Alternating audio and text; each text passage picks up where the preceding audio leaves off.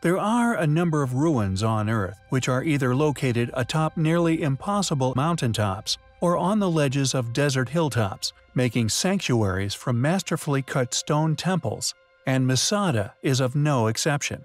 The first official funded excavations in the area took place from 1963 to 1965 and was under former IDF Chief of Staff and archaeologist Yigal Yadin. The dry desert climate allowed the preservation of classy frescoes and organic remains belonging to the rebels who once called the sanctuary temples home. However, it has long been claimed that the archaeological team were not given full access to the site and have repeatedly noted that they are aware of the site's secret underground layers, yet were not able to fully explore it during the 60s. However, recent changes to attitudes toward historic sites has secured funding for a full exploration of these as yet unexplored underground tunnels. For the first time since 2006, a Tel Aviv University team, headed by Roman period archaeologist Guy Stiebel, have launched new excavations at the UNESCO World Heritage Site, examining previously unexplored areas of the legendary fortress. Quote, "This is the next generation," Stiebel told The Times, adding that his team planned to excavate new sections of the dwellings, as well as a garden constructed by Herod. He further noted, quote, "Our intention is to further explore a mysterious underground structure that was detected in the earliest aerial photographs of the site in the 1920s.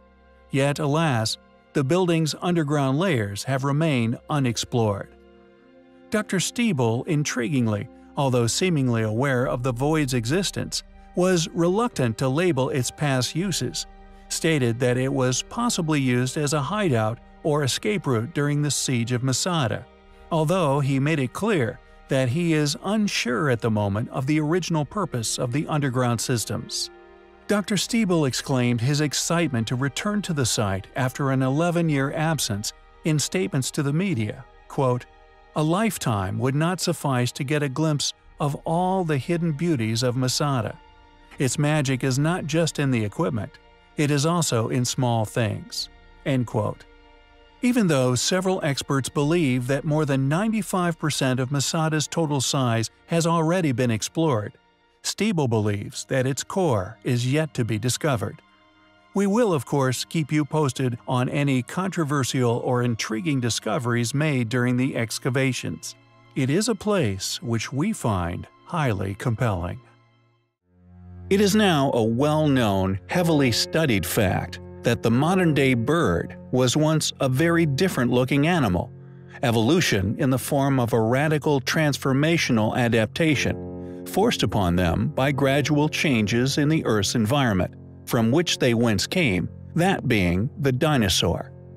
We now know this to be fact thanks to modern technology.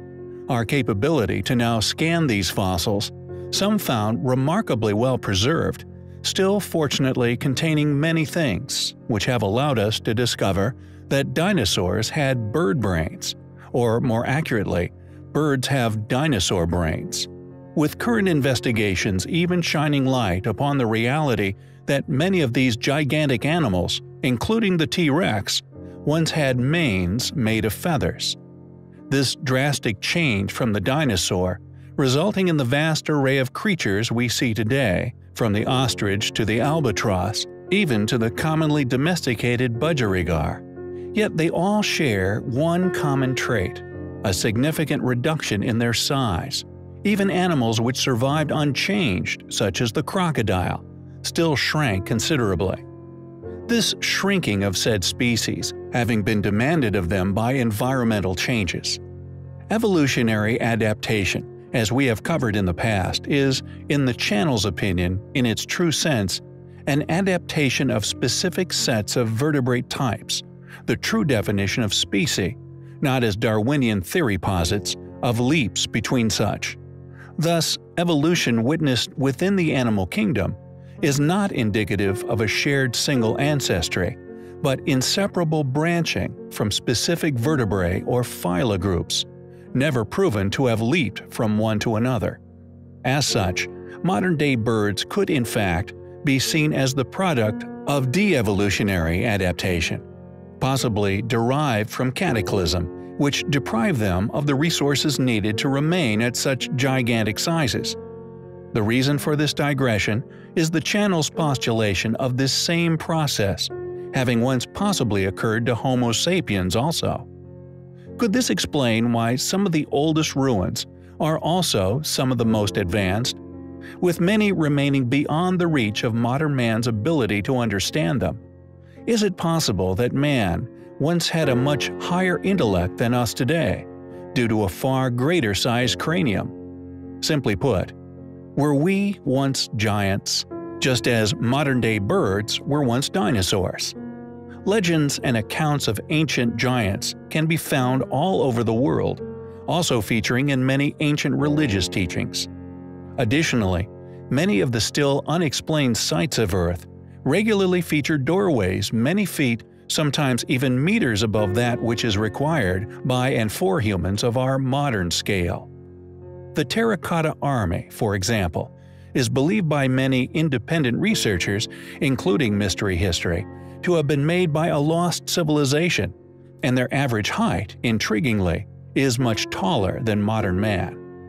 Many accounts exist of giants, which share similar descriptive characteristics: red hair, double-rowed teeth, elongated skulls, etc., with many accounts of red-headed giant remains actually discovered and excavated all over the world, yet often all that survives of these reported events is a small news article, regularly noting Smithsonian involvement in said recoveries, yet seemingly and conveniently always slipping away from the public domain. Lovelock Cave being another example. Locals tell of it once being the home of a group of red-headed giants, which was eventually blocked and the giants burnt alive.